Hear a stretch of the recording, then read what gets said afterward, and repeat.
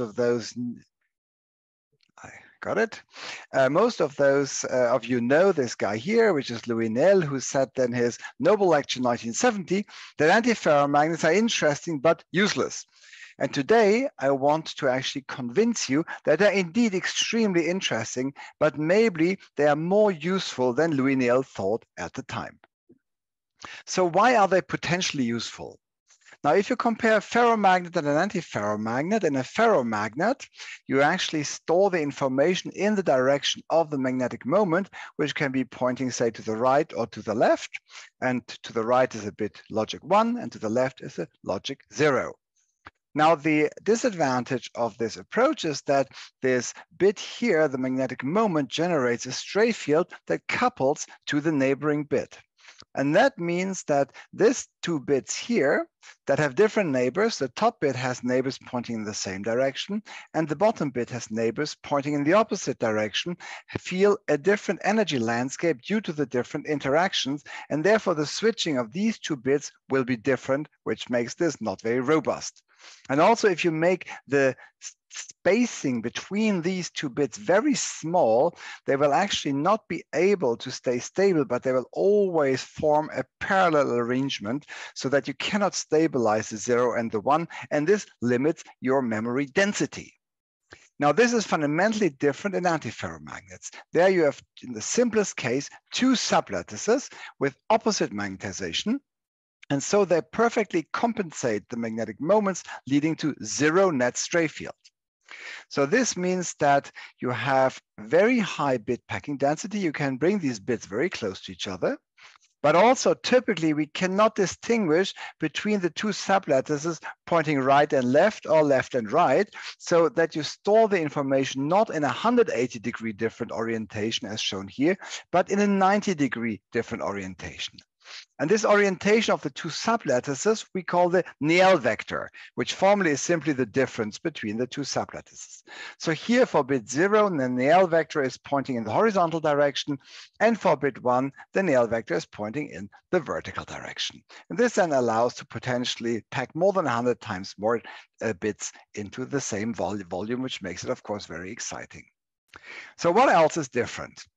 Now, in ferromagnets, you have typically a large magnetic susceptibility, i.e. when you apply a field, the magnetization will react. And typically, this is a susceptibility of the order of 1,000.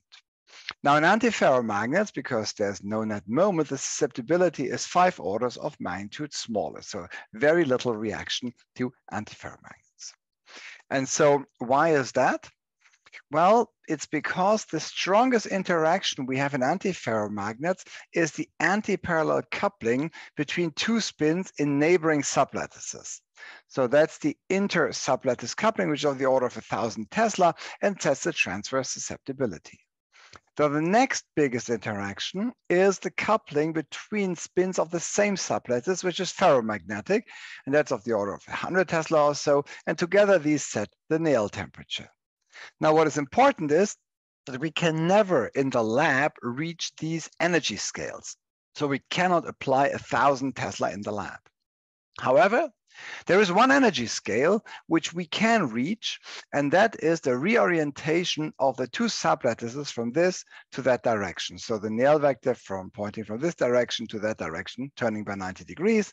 And that is actually set by the anisotropy energy. And the anisotropy can be small, making this reorientation accessible in the order of a few Tesla. Now, one of the most important consequences of this very strong antiparallel coupling of the two sublattices is the so-called exchange enhancement of the dynamics. So the eigenfrequencies are typically in a ferromagnet in the gigahertz scale, FMR, and in antiferromagnets, they're 2 to 3 orders of magnitude higher in the terahertz regime. And now this is important because the eigenfrequencies fundamentally set the maximum switching speed. And that means we can potentially switch an antiferromagnet 1,000 times faster than a ferromagnet. And if you're interested, I'm sure there will be more on terahertz and dynamics in the talk by Romain, who is going to speak after me. So I'm going to skip most of the dynamics. And I should just point out there actually have also been experiments on that. Now, another thing that I was not so aware before I started the work is that there are not so many ferromagnets, but there are lots of antiferromagnets. And the question is why? Well, the reason that there are so many antiferromagnets is that you can have a lot of different antiferromagnetic couplings. So you can have a layered antiferromagnet where in one layer all the spins are pointing up, in the next layer all the spins are pointing down, and so on. Or you can have within a layer spin up and spin down, and it's the same across all layers. Or you can have within a layer spin up and spin down, and then it's the reverse orientation, the next layer, and so on. And these types are actually all realized in nature, such as here nickel oxide, which is a layered antiferromagnet, where in the 1-on-1 planes, all the spins are pointing up, and the next 1-on-1 plane, the spins are pointing down, and so on. Or manganese to gold, where we actually find one layer spin up, one layer spin down, one layer spin up, one layer spin down, and so on. And that is only for collinear antiferromagnets. If we now also go to more complex ordering, which is non-collinear coplanar, then we see that the spins point in all kinds of directions, but on average, the net magnetization of one plaquette is 0. And it gets even more complex if you have non-collinear, non-coplanar antiferromagnetism, where you see spins are pointing in the plane, but also towards you and away from you. So there are a lot of different complex possibilities to have 0 net magnetic moment, but still have magnetic order. And that means there are many, many different types of antiferromagnets available. Another property that I was not so aware of before I started working on this is that the magnetoelastic coupling in ferromagnets is often much weaker than in antiferromagnets. And this bodes well for using antiferromagnets for low power operation, because you can use low power electric field that generates strain to manipulate the magnetic moments. Now, the exchange for ferromagnets typically is simple. Heisenberg exchange, all the spins parallel, and for antiferromagnets, it's often rather complex, as you saw before, with all the different exchange integrals leading to this non-collinear, non-coplanar magnetic ordering. And while useful, obviously ferromagnets are useful. They're useful in sensors and in memory because they're easy to measure and easy to control. However, in antiferromagnets, they are actually used at the moment only as passive elements in exchange bias of hard drive heads, for instance. And that is because they're hard to measure and hard to control. And so antiferromagnets are definitely interesting and possibly useful even as active elements if we can actually measure and control them. Now, it might be early morning for everyone, so if you want to doze off, please give me one more slide, which is the key take-home message. And this is: ferromagnets are manipulated by Ørsted field, and that's 19th century physics. Antiferromagnets can be manipulated by staggered Néel spin orbitals, which is 21st century physics. So this is super exciting. This is super boring. That's the take-home message. And now comes the actual science. All right, so if we want to make an antiferromagnet useful, we need to be able to read out the state of its spin orientation, i.e. the Néel vector orientation. So let's start. Why is this not so? Why is this important? Now, for instance, in nickel oxide, where I said we have the spins in the 1-1-1 plane, there are, of course, different orientations in the 1-1-1 plane. And that is because there are 4 different 1-1-1 planes. And within each of these 1-1-1 planes, you can actually have 3 orientations. So overall, there are 12 possible orientations for the Néel vector for the direction of the 2 sublattices. So how can we detect this? Fortunately, there's a very powerful technique out there, which is X-ray magnetic linear dichroism, which was actually invented even before X-ray magnetic circular dichroism in these papers here. And this allows for the identification of the Néel vector orientation. What we do is we hit our sample with a polarized, linearly polarized X-ray beam. And then the absorption of our X-rays will be different on whether the polarization, which is horizontal or vertical, is parallel or perpendicular to the Néel vector, which you see here. The red is a little bit lower than the black signal. And if you plot the difference, you can see here a clear difference. And so this absorption is depending on the relative orientation of the polarization of the X-rays and the Néel vector. So now what we can do is we can rotate the polarization of our X-rays, and we can rotate the sample. And by that, we get different contrasts where we see, for instance, here, 3 different domains with different orientations of the Néel vector. And now by rotating all these different orientations, we can actually fit the data and obtain the absolute directions of the Néel vector in 3D in these domains. And we find that actually they're not in the 111 plane as predicted or as known for the bulk, but in thin film nickel oxide, they're actually in the 5519 orientations due to strain of the thin film nickel oxide grown on MgO. Now, if you're interested, there's more details in these papers here. So XMLD is really, really useful. However, when you talk to a company, they're not going to put a synchrotron into their CMOS device. So companies want electrical readout. So let's check if we can get electrical readout. So it turns out there's a mechanism which is spin Hall magnetoresistance, or in short, SMR. Now, this was first developed for ferromagnets in this paper here, and later by Aurélien, which you heard yesterday, for antiferromagnets. And it's simply an antiferromagnet with some platinum wire on top. And then we have current flowing in the platinum wire, which generates a spin accumulation at the interface to our antiferromagnet. And now these spins here can enter the antiferromagnet if the Néel vector has an angle with the orientation of the spins. If the Néel vector is perfectly parallel to the spins, then the spin current is fully reflected, and by the inverse spin Hall effect generates a charge current in the platinum wire, and that changes the measured resistance. So effectively, we are measuring a resistance where there's a contribution that is proportional to the dot product between the Néel vector and the spin squared. Now, this was first observed in these 2 papers here, and then later also by us, where we put on top of nickel oxide platinum, and then we drive a current through the platinum, and then we reorient the nickel oxide in different orientations and measure the resistance of the platinum. And as expected, we get this cosine squared dependence, so this dot product between L and S squared, and that is what we expect from the SMR. Now, this is really great. If you're interested, here's the paper. However, the effect is rather modest. Actually, these 14 milliohm correspond to a resistance change of 10 to the minus 5. So a company says, forget that. We want 100% resistance change, not 10 to minus 5. So the next approach was to simply use the magnetoresistance effect in conducting antiferromagnets, such as manganese to gold. Here again, it's a domain structure where we see as grown. We have gray domains where the Néel vector is pointing up down, and we have black domains where the Néel vector is pointing right left. And we can even make the sample more monodomain where it's mostly Néel vector pointing up down.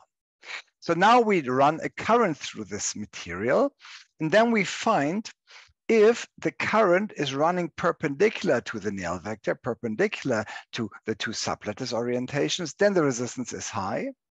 And if the current is running parallel to the Néel vector, parallel to the 2 sublattice magnetization, the resistance is low. However, still, the effect is rather modest, 0.15%, and we did it also in the optical range, where in optical dichroism we find 0.6%. So again, we think that's great, but companies said, forget that. We don't want 0.1, 0.6%, we want 100%. So what can we do? Now, it turns out what we can do is we can couple our manganese to gold with a ferromagnet on top. And we were surprised to see that we actually get extremely strong coupling between the permalloy and the manganese to gold. And we find that actually the domain structure of the permalloy does not look like the domain structure of normal permalloy, but rather looks like a domain structure of manganese to gold. And then if you do XMLD in the manganese to gold and in the permalloy, we see there's perfect registry, meaning that the permalloy completely mirrors the orientation of the domains in the manganese to gold.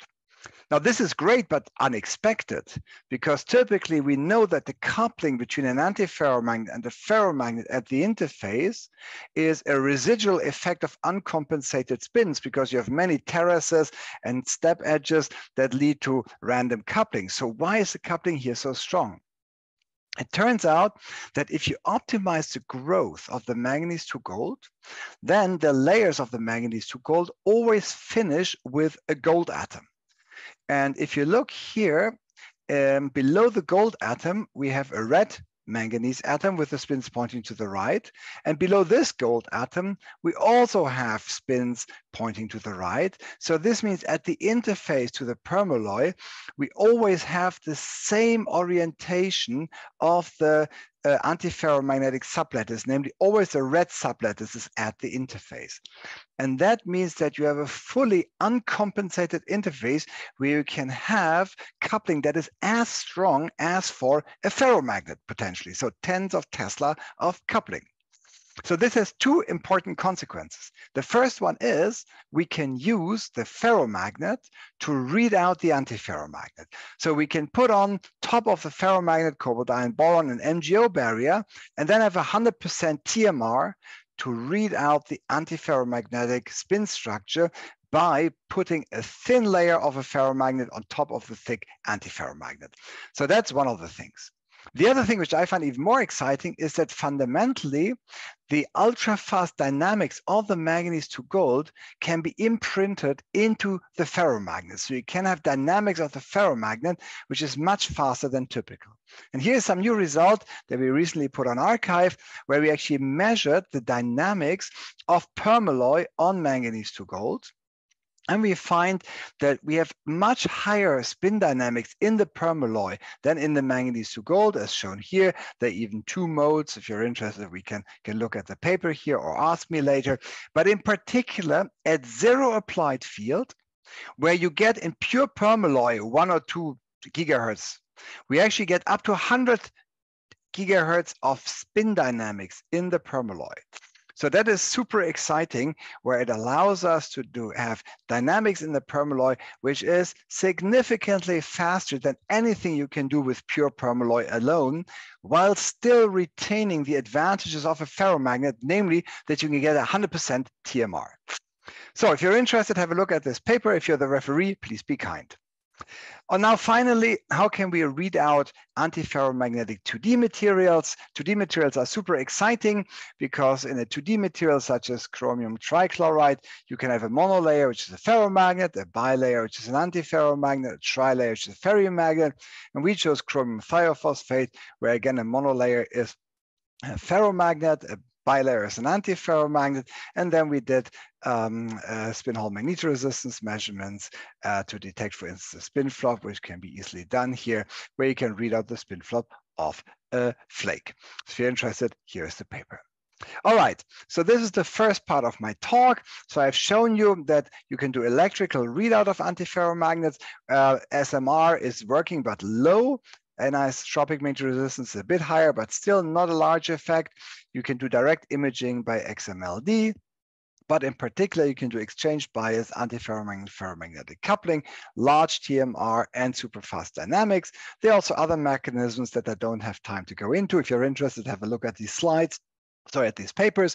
And by the way, I'm very happy to share my slides. You don't need to copy this. Just send me an email and I'll send you the slides. Now, the second part is we need to write. How can we set the antiferromagnetic order in our sample? So magnetic fields are not a good idea because magnetic fields typically don't couple well to antiferromagnets because the two sublattices are very strongly coupled antiferromagnetically. So when you apply a field, you get only a tiny canting. This is highly exaggerated. Typically, the canting is millirad. However, still, if you change the magnetic field direction by 90 degrees, you also will change the orientation of this small canted moment. And so the two sublattices will rotate by 90 degrees perpendicular to each other when you change the orientation of the applied field by 90 degrees as well.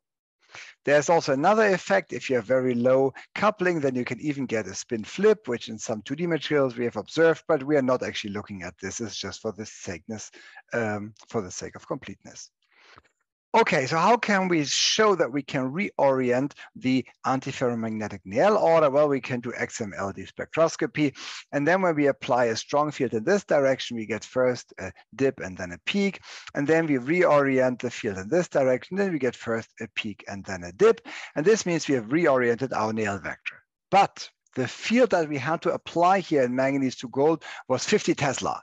And 50 Tesla is not something that any company is going to put into their CMOS device. So then how about strain?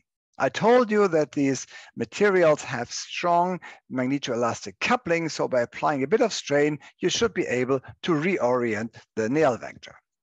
And so we've built a mechanical straining device where this looks like a medieval torture device where you put your sample on the center bar, you squeeze it by these two screws, you tighten the screws until either the sample confesses or dies. Often it dies first, but sometimes it confesses. So what happens is that for the unstrained sample, we have the same amount of domains in this orientation and this orientation, so no big XMLD signal. And once we have strained the sample, just using an elongation of 0.1%, you get a clear peak and then a dip, showing that we've reoriented the Néel vector in the vertical direction. So this works. But of course, no company would ever put a medieval torture device, mechanical strain device, into their CMOS. So you need electrical generation of strain. So to do that, we teamed up with a group of Greg Carmen at UCLA, where we put nickel oxide on top of PMNPT. PMNPT is a piezoelectric material. Then when you apply a voltage between here and here, this generates a strain profile shown here in the simulation. And that then allows you to reorient the Néel vector by applying strain. So if you're interested, here's the paper. However, companies don't like PMNPT, and so we still need to think about something better. When we did this type of work, what we found is that there can also be strain due to patterning. So when you have nickel oxide patterned into small devices, then you get a little bit of strain relaxation at the edges. And that actually leads to domain formation in such a bar as shown here. So here we have a rectangle pattern nickel oxide. And then we see that there is some domain structure forming that looks very much like the domain structure in a ferromagnet. But in ferromagnets, the shape anisotropy that leads to domain structures is due to stray fields. And here we have no stray fields. So it cannot be stray fields. So what is the origin? Now, it turns out that this was investigated in a lot of detail by Helen Gomonai theoretically, where if you pattern such a device, you get a strain relaxation that at these corners here, actually the unit cell deforms as shown here, and that's the inner corner. Whereas at the outer corner, you get the opposite deformation of the unit cell. And that means there's a rotation of the strain. So you get opposite strain at this corner and this corner, this corner and this corner. And this is what you see. This corner on the inside is white, the outside is black. Here, the corner on the inside is black, the outside is white, and so on. So this is some kind of shape anisotropy for antiferromagnets due to strain relaxations at the edges. And you can actually model this, and then you get very nice agreement between the theoretically modeled domain structure and the experimentally found domains. And the nice thing is that we can, by varying the shape of our device, we can set the domain structure. And this can be perfectly reproduced by these strain simulations done by Helen Gomonai and as shown in this paper. Now that's great, we can set the domain structure, but of course that's a permanent static thing. We cannot change the domain structure once we've done the patterning. So how can we switch? Well, the best thing to switch is current. Companies love currents. If you talk to ST Microelectronics or Thales or whatever, they love to switch with current because that's already well established with spin transfer torques. In ferromagnets, this works very well. You see here, if you have a ferromagnet and you inject a spin polarized current, then the spin polarized current will transfer its spin angular momentum on the ferromagnet. And so the ferromagnetic moments will rotate clockwise, whereas the spin of the spin current will rotate counterclockwise due to angular momentum conservation. So in ferromagnets, this works well, but in antiferromagnets, this is less clear because if you inject a spin-polarized current, it wants to rotate one sublattice clockwise and the other sublattice counterclockwise. And this means that these two sublattices want to rotate differently, but because they're very strongly antiparallel coupled, they cannot rotate. So it should not work. However, there was a prediction that there are some materials where the torque on the two sublattices can be in opposite directions, or in the same direction, so that the two sublattices actually rotate coherently. So let me explain you how. Now there are materials such as manganese to gold or copper manganese arsenide, where the two sublattices are inequivalent. Here you see the manganese A sublattice, single manganese atom. If it looks up, it sees gold. If it looks down, it sees 4 manganese B side spins. If the manganese B side, single manganese atom, if it looks down, it sees gold. And if it looks up, it sees 4 manganese A side atoms. And so this means these two spins here have different local surroundings, and therefore the torque acting on them can be that they actually rotate together coherently. And the same holds for copper manganese arsenide, and there's a number of papers that have investigated this. So you can imagine that this is like having two sublattices where the current generates a little magnetic field that acts on the sublattice here in this direction and the sublattice here in the opposite direction.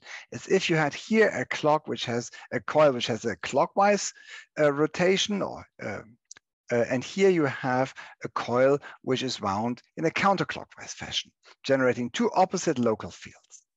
So this was predicted for manganese to gold by Jakub Selezny, and then first observed by Pete Radley in copper manganese arsenide. And then we looked at it in manganese to gold, where you expect that the two sublattices rotate coherently together when we inject a current.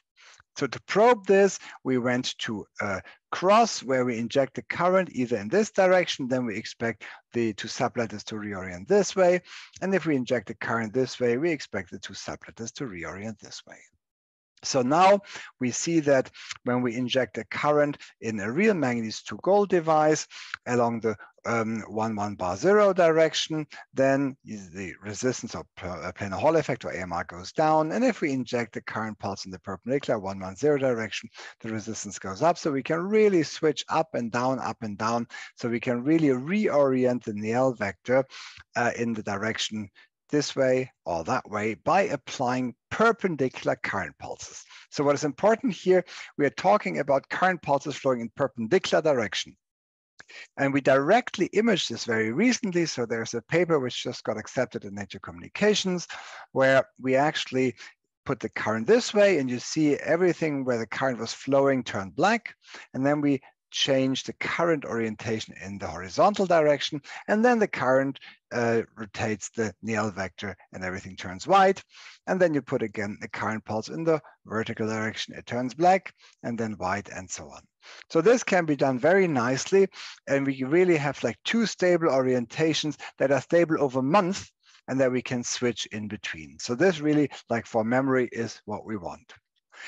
Now, to unambiguously identify the switching mechanism, we also looked at the changing of the antiferromagnet domain structure due to current pulses with different polarity. Note that effectively, if you have opposite polarity, the net switching should be the same, but you can get domain wall motion. And that's what we see here. See this part here, when we inject the current this way, it turns white. And when we inject the current the opposite direction, it turns black again, and it turns white again, and so on. So this allows us to show that at least you have some domain wall motion that is a direct signature of spin orbit torques, because if there are other effects such as heating, it should never depend on the polarity of the injected current.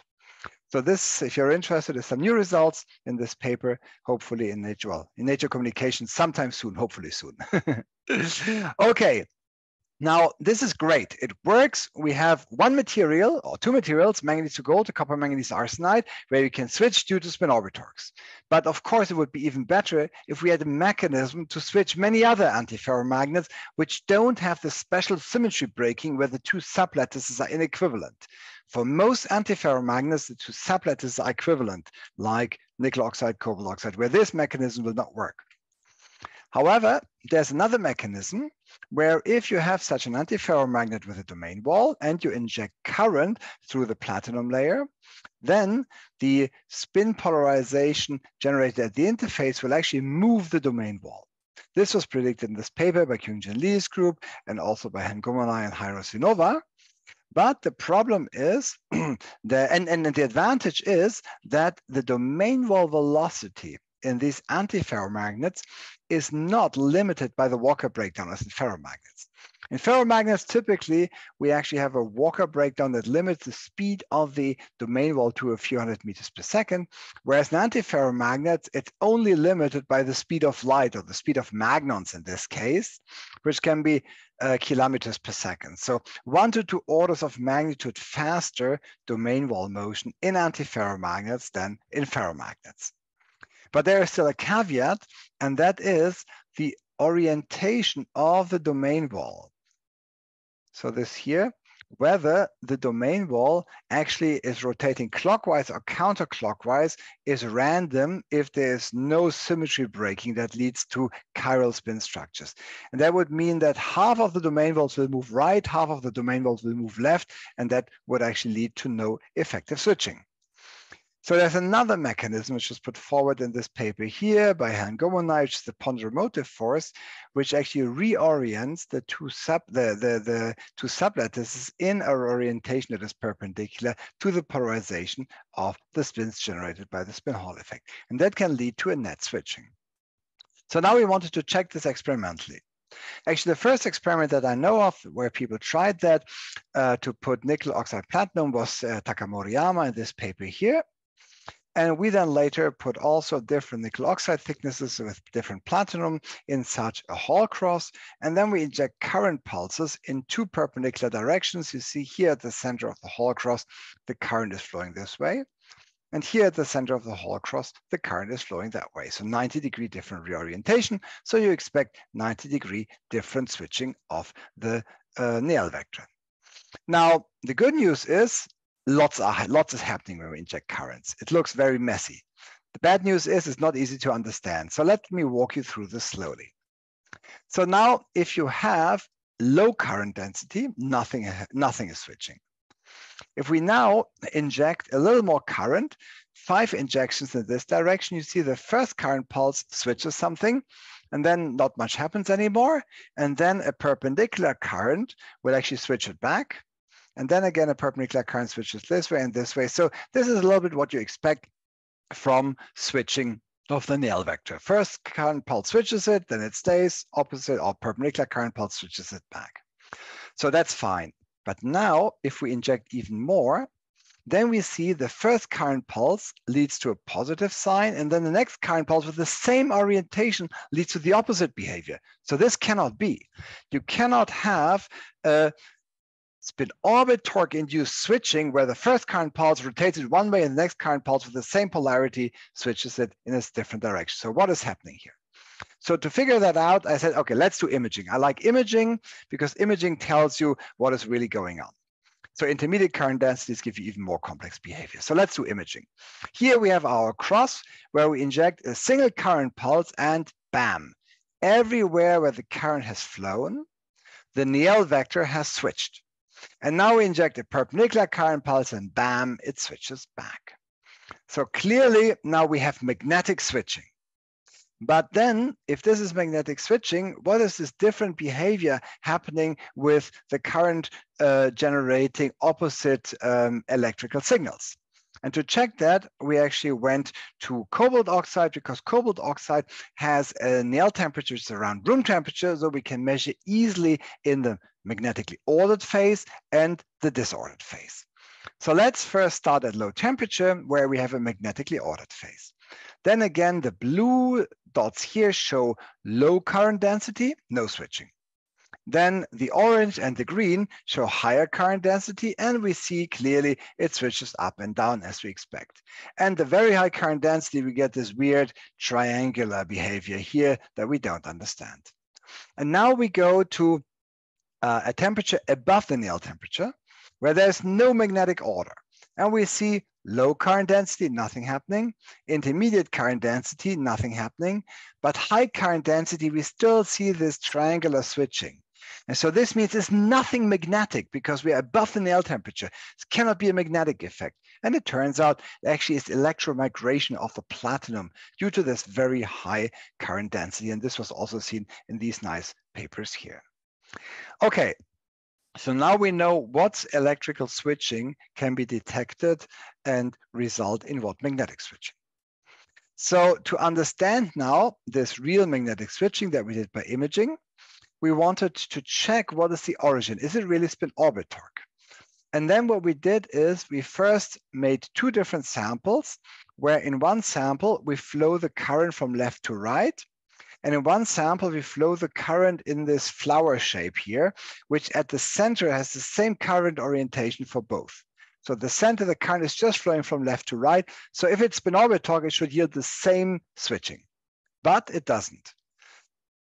So we see here at the center, it has switched from black to white, and here at the center, it has switched from white to black. So this cannot be spin-orbit torque. To check this further, we actually remove the platinum in this ring, so that we have current only flowing on the outside of the ring, whereas at the center, where we still have nickel oxide platinum, there's no current flowing. And when we inject current pulse, still the center and the outside both switch. So there's no current flowing here, so it really cannot be spin-orbit torque. And the perpendicular current will also switch both the area where the current is flowing, as well as the center where there's no current flowing. So it turns out that this is due to a strain that is generated by a temperature gradient. Where the current is flowing, we have most heating, and therefore we have a temperature gradient. The temperature gradient leads to strain, and this strain is opposite if the current is flowing from left to right or up to down, and therefore it reverses the Néel vector from white to black and black to white. So it's not a bug, it's a feature. It actually can also be used for non-contact writing by laser pulses, as I'll show you later, but it's a thermomagnetoelastic switching mechanism. And now you would say, well, is there no spin-orbit torques? You always told us about spin-orbit torques, but are there none? And there are some hot off the press or hot from the lab results that in some material, which I'm not going to name, you actually can get switching that is both, depending on the strain, the current direction, and the position, dominated by thermomagnetoelastic, where the switching is perpendicular to the current, and spin-orbit torque, where the switching is parallel to the current. So if you have a material where you have not so high magnetoelastic coupling and ultra thin layers, you can actually get both thermomagnetoelastic and spin-orbit torque switching. Again, if you're the referee of the paper, please be kind. And now finally, I told you that we can also use laser pulses to switch, like by thermomagnetoelastic, for instance. Here we have hit the sample with a single femtosecond laser pulse, and we see that before it was uniformly magnetized in this orientation. Here the Néel vector, and now after hitting the sample with the laser pulse in the center, we put a little bit too much power, so we actually have a damage of the platinum layer. And on the outside, we generated domains with 180-degree domain walls, showing that we have reversed the magnetic order. Now, this is nice, and actually all optical switching is established for ferrimagnets and ferromagnets, and it was also predicted for antiferromagnets in this paper here, and we just published our work in this paper here.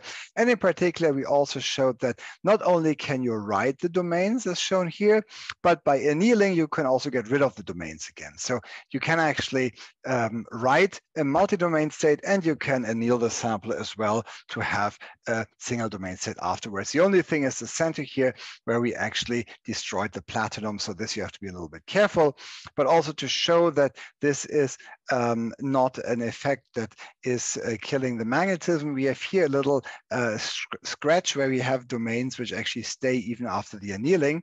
So these domains here that we show here, these white lines here, are really the ones that are written by the laser and then annealed away again. So it's a reversible process. Okay, so to sum this up, for the writing, you can use magnetic fields, but you need very high magnetic fields, so not a good idea. You can use strain using medieval torture device or using electrical current, electrical fields with piezoelectric material. And most interestingly, you can write by currents using the Balk-Neal staggered spin orbitox, which work very well in manganese to gold and copper manganese arsenide. Interfacial non-staggered spin orbitox for insulating antiferromagnets that I just showed to you. There's a strong thermomagnetoelastic switching dominating in thick layers, and there are additional electromigration effects where you have to be careful. There are also thermal gradients due to entropy and quench switching, which I didn't have time to go into. Again, I'm happy to share the slides so you can read up on the literature. Well, and now you tell me, well, Matthias, you've shown us that you can read and write, so why don't you simply make a memory device? And well, we did, actually not us, but our colleagues in Prague. So here we actually have a memory device where we have put copper manganese arsenide into an Arduino chip and connected that by USB to our computer. And then we get switching up and down, up and down. So this is a 1-bit magnetic memory, not super high density, but it works up to 12 Tesla. And I don't know of any magnetic memory that works up to 12 Tesla. And now the last 5 minutes, I'm also going to show you some new results on long distance spin transport and antiferromagnets. So antiferromagnets are not only interesting because you can read and write, but you can also transport information. So what we want to do is the following. We want to use an antiferromagnetic insulator where you can transport spin by magnonic spin currents. So magnonic spin currents are a way to transport spin angular momentum with no charge flowing. And this was pioneered by Bart van Wees in this paper here for ferrimagnetic YIG. And also we did some work on this as well. But what we effectively do is you use a platinum wire, a heavy metal layer, whereby the spin Hall effect, you generate a spin accumulation at the interface, which then injects a spin current into the magnetic insulator. The spin current then propagates in the magnetic insulator, is then reabsorbed by a second platinum wire, and then by the inverse spin Hall effect generates a voltage that can be measured. Now, why should antiferromagnets transport spin angular momentum if they're antiferromagnetic? Well, it turns out that an antiferromagnet can easily transport spin angular momentum if it has easy access anisotropy because it has circularly polarized magnon modes, as shown here. So this mode here transports spin angular momentum in that direction. This mode here transports spin angular momentum in that direction. However, in equilibrium, these two modes are degenerate, meaning that there will be the same amount of this mode as this mode. And so the two modes carry opposite spin angular momentum. If there's the same number of magnons, the total spin transport will be 0.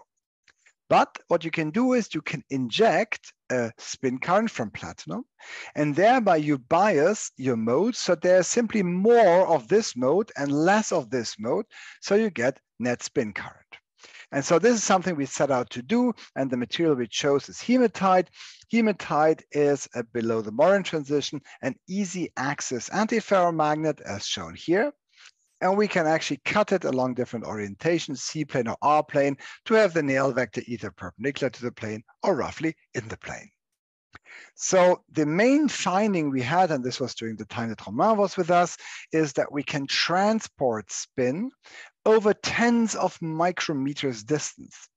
And that is super exciting because if we transport spin over this distance, it's exactly the length scale that companies are interested in. If you have like a processor, you want to transport spin over tens of microns. You don't need to transport it over 1 meter, but also 1 nanometer is not enough. So that's exactly the very exciting transport length scale that people are interested in.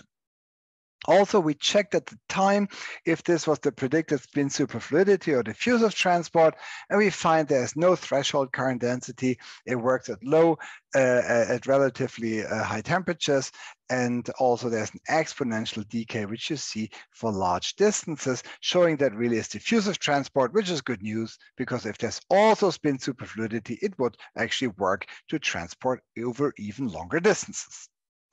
Now, the question is, what is so great about a hematite. And to do that, we did some low frequency antiferromagnetic mode FMR, and we actually determined the damping from the line width, and we found that the damping is 10 to minus 5 or below 10 to minus 5, which is really the damping which is the lowest of any antiferromagnet, in line with the best ferromagnetic insulator like YIG. So low damping means long transport length scale. And we also identified from the spin pumping the sign-handedness, which was as expected here, a right-handed mode for the hematite.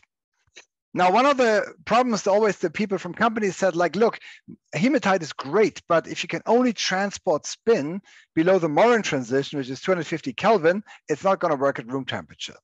So we talked to our colleagues in Israel, and they actually moved the Morin transition by doping to above room temperature so that we can get easy access transport even at room temperature. So we're happy. It turns out that there's also another material, yttrium orthoferrite, where we recently observed long distance spin transport also at room temperature. If you're interested, here is the paper. But it gets even better. When we checked whether we can transport spin also in the easy plane phase, we were surprised. In the easy plane phase, we expect that the magnon modes are linearly polarized, so they should not carry spin angular momentum. But it turns out that if you take two linearly polarized magnons and mix them, you can obtain a circular polarized magnon. And that can, the superposition can actually transport spin.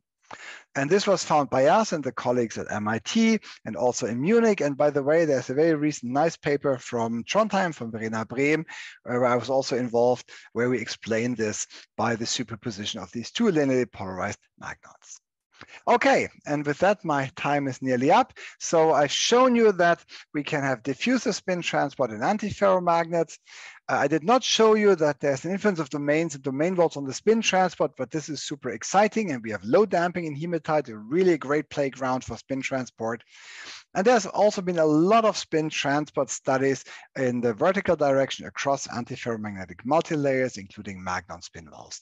And now finally, one slide on skyrmions. Everyone's excited on skyrmions. You see behind me, I'm excited about skyrmions. So there are actually spin structures that have the topology of antiferromagnetic antiskyrmions.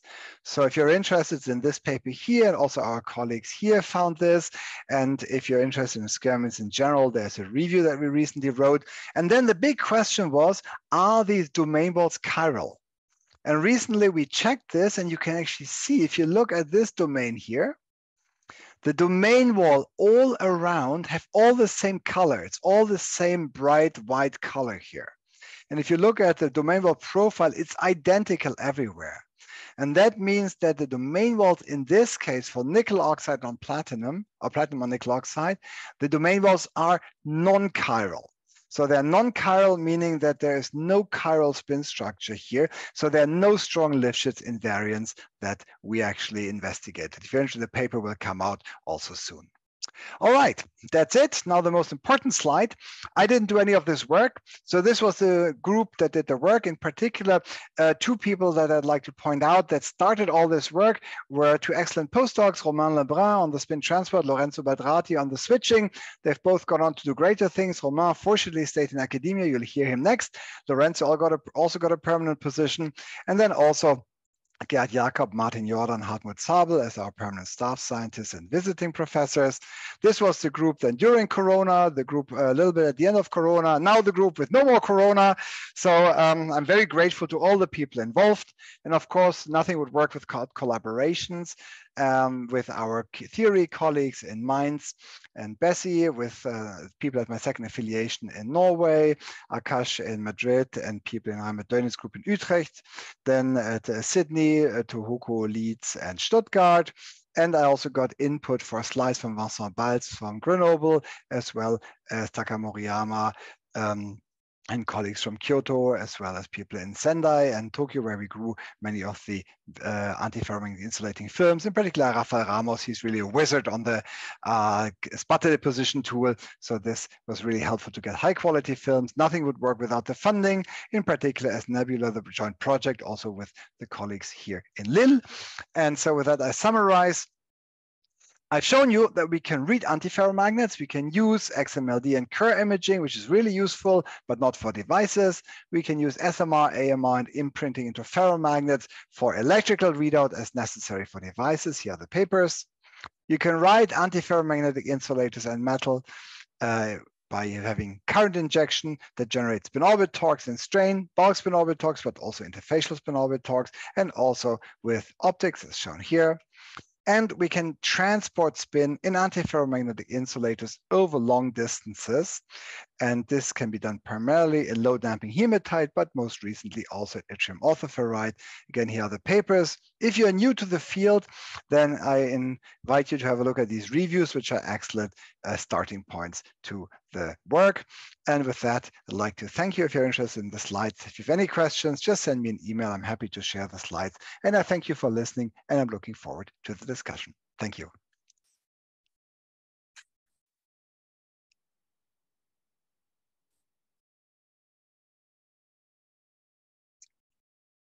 Thank you, Mathias. Can everybody hear the sound? Yes. Can you hear me? I hear you. Yes, absolutely. Yeah, okay, because I just plugged the microphone. So, yes. So, thank you very much for this very impressive overview of the recent works on antiferromagnetics. Questions in the audience? Right. Well. Vasily has one.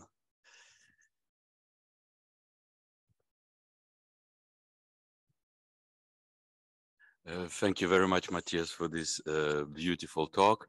You have tried hard to convince us that that getting higher with frequencies based on novel physical mechanisms will be the future of information technologies, but you did not mention anything about energy efficiency, because so far all your switching seems to be extremely far away from the ultimate Landauer level for the bit switching. Can you comment a little bit about that, how you're going to approach to make your devices energy efficient, please? Yeah, I mean, absolutely. So companies like currents, but of course, currents are intrinsically energy inefficient because you are actually generating mostly ohmic losses. Very little of the actual energy use goes into switching. So I think the way forward for low power switching to approach the Landauer limit is using electric fields. So electric fields to generate strain, and by that use the strong thermomagnetoelastic switching, is the most likely way that we can get ultimately low power switching. The problem is fast application of electric fields is not so easy, so it's always a trade-off.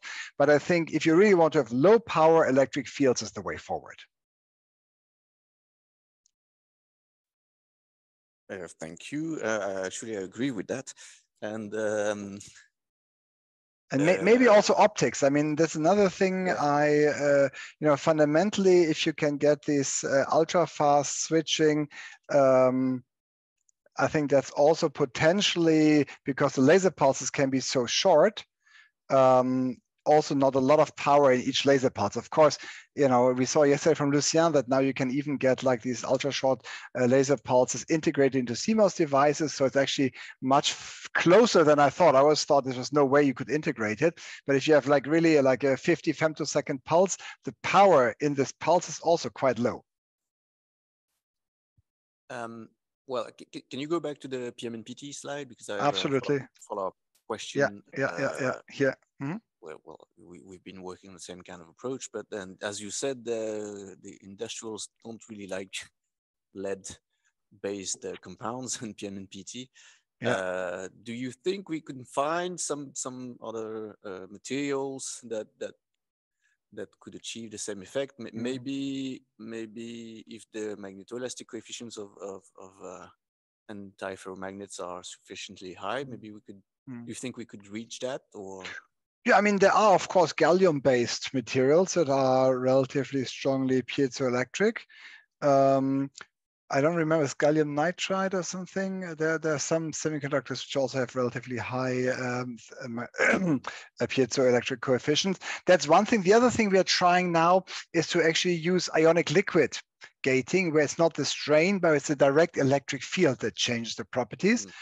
that also seems to work. Whether that is closer to applications is a bit, it's not easy. But I think, I think in piezo materials, there's a lot of research going on, going away from PZT, PNMPT, and so on. So we just use it because it's convenient, but it's very clear that no company will actually make a device based on lead-based, expensive, and hard to control piezoelectric materials. But I think in the literature, if you look around, there are a lot of piezoelectric materials now which have a little bit lower piezoelectric constants, but are much more compatible with potential CMOS integration. So I think not all is lost, but I think electric fields can go beyond strain. As I said, ionic liquid gating is another thing we're trying, where we don't have something published yet, but which is potentially also quite interesting. Martino has a question also. Yeah, maybe a naive question, or I missed something. But when you see that the switching is a thermo-mechanomagnetic switching, and not a spin torque switching, well, I would expect that the main difference will be that the thermomechanic switching must be slow. I mean, to thermalize something, I expect to have another scale of time of the process. It turns out, yes, it's slow, but it can be triggered by a very short pulse. So 100 femtosecond laser pulse is enough. The mechanism itself might take, a nanosecond or so, but you can just trigger it with a single 100 femtosecond laser pulse. So unless you want to switch the same bit back and forth within a nanosecond, it's not a problem. You trigger it with 100 femtosecond, and then it switches, and in the meantime, you do something else. So yes, the mechanism is not super fast, but the generated excitation that you need to trigger the switching can be very fast. Thank you. I don't see any other questions, so thank you again. We can. Okay, great. Thank you very much, Mathias. No problem. Thanks, everyone. And again, if you want to have the slides, just send me a quick email, and I'm very happy to share the slides. And wishing you a great conference. I'm also looking forward to the next talk. Thanks.